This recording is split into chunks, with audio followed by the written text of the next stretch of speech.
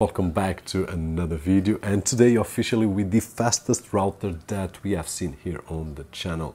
This is the Asus ROG Rapture GT-AXE 16000. Last year we took a look at the GT-11000, which had one Ethernet port with 2.5 gigabit, but this one right over here has two with 10 gigabit each, which will give us insane speeds. Besides the 10 gigabit simultaneously, it will give us the ability to have an extra 5000 megabits per second that we can use, for example, via Wi-Fi, and I will share those results with you in just a few moments. And all the tests that we see here on the video would not be possible without this Sabrent Thunderbolt to 10 gigabit adapter, which I did connect to the MacBook Pro to achieve the speeds that we are about to see. It has four different bands: 2.4 gigahertz, 5 gigahertz number 1, 5 gigahertz number 2, and 6 gigahertz IE mesh and extendable router capability, which actually at this moment it's already connected to the AX59U and the GT6. And on the next video I will share with you the results of using this extendable router with others on different classes and price ranges.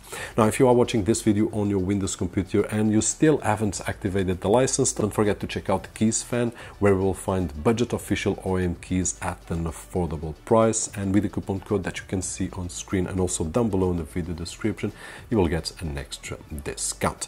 Now, in terms of the unboxing experience, it comes inside this box right over here. It has the router, it has all the accessories, documentation.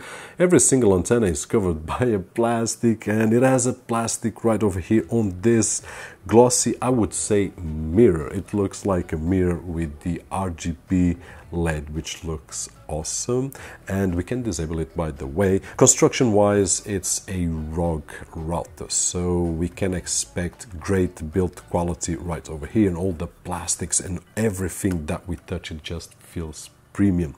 It has this RGB, which looks really awesome, and in terms of design overall, I would say that it's very subjective. I do believe that some people like me and like you will love the design. Some will find it probably too aggressive, too much towards gaming and so on and so forth, but that's the point of this router. If we compare with the AX59U, which is more towards the corporate world, or even the GT6, which is a router that I would say hybrid, this one is, from those three, the one that looks more aggressive, more towards the gaming setup. Now, it has 8 external antennas, 4 internal antennas. By the way, the external antennas are non-detachable, so we can just adjust them, and that is it. It has a quad-core 2.0 gigahertz CPU, 256 megabytes of flash storage with the operating system, and 2 gigabytes of RAM.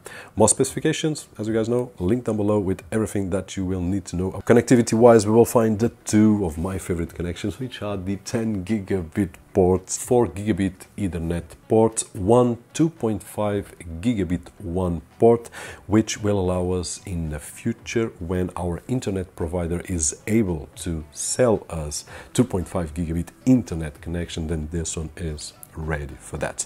It also has one reset button, a USB 3.2 generation 1 and a USB 2.0, the button to turn on and off, and DC in.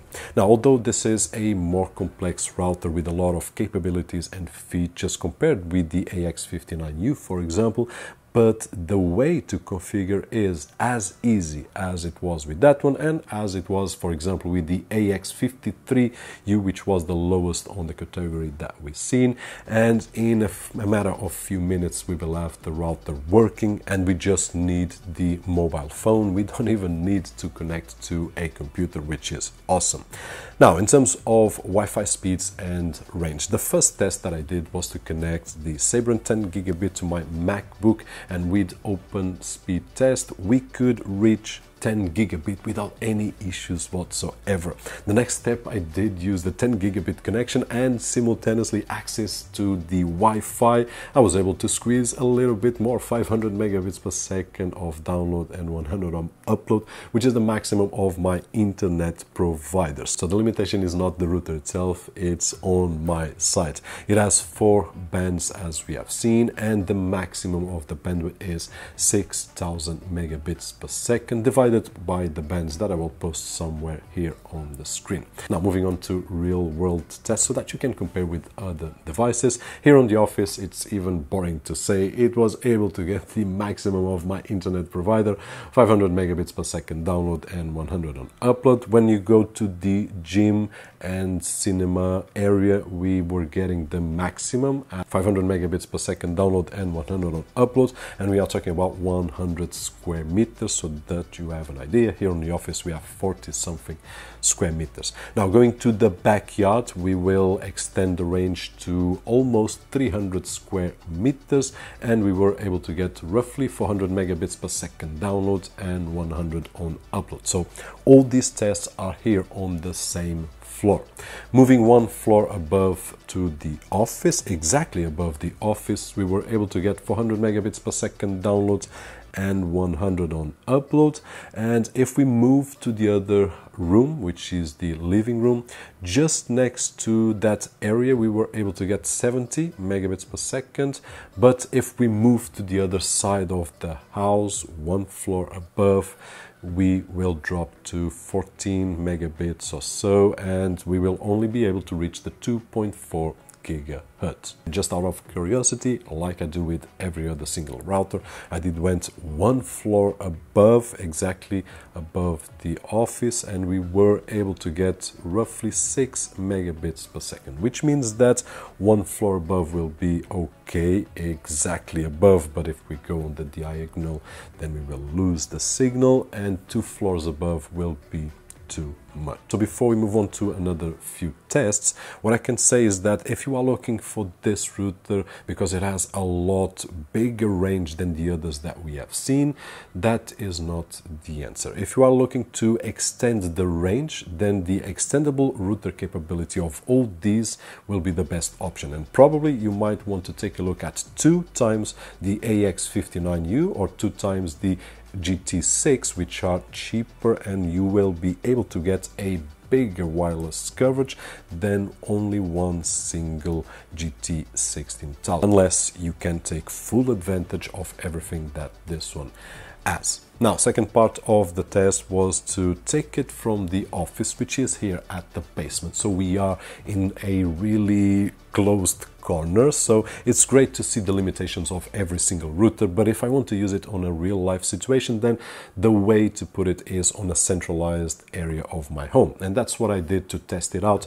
Put it next to my internet provider router, and there I was able to get on every single corner of my house internet access. Now there will be some areas that we will get more, some areas that will get less, but the truth is that I will be able to achieve the full coverage of my house, thing that I cannot achieve when I have the router right over here on the office. So with these 2 tests, I hope to share to that side of the screen that these are the limitations that we will find, but more importantly is the location that we will be able to put the router to enable it to have a wider range. So putting on the middle floor, what I was able to get was internet down below here on the office and internet above, which covers both floors, and then it was able to reach out to the front yard and also to the backyard, thing that it's not possible when I have the router right over here on the basement. And I still got really nice speeds here in the office and also upstairs, which was great. At this moment, right over here, I cannot go below. Now, in terms of the software, as we have seen with the other models, it's really complete, and we will have all the options right over here on the mobile phone. And if we want to use the browser, we have seen the examples. It's as simple like using the AX59U. Now, limitation that I did find, besides the ones that I did share with you, was that at this moment I discovered that I don't have any device that is capable of reaching the 6 gigahertz signal that this router has. So I'm really curious, because the maximum that I was able to get on the 5 gigahertz connection was 1000 megabits per second on my phone and on my laptop, and I was expecting to test out the 6 gigahertz to see if I was able to reach a little bit more, but at this moment I'm not able to answer that. But hopefully the video was helpful in some way, and if it was, don't forget the usual thumbs up right over there, which is really appreciated on this side of the screen. My name is Roberto Jorge, and as always, I'll see you guys on the next one.